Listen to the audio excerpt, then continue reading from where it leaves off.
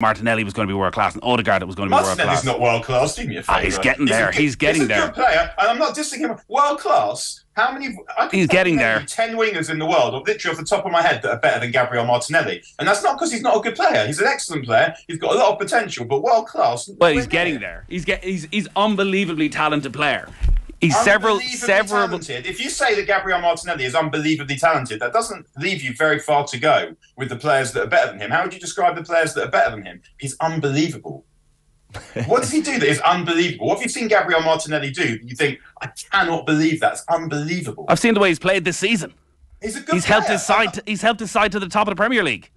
Yeah, he's a good player. He's a good player. He's not unbelievable. So he's just a step above average. No, he's not. I say he's a really good player. Very good. He's very good. He's not unbelievable. He's very good.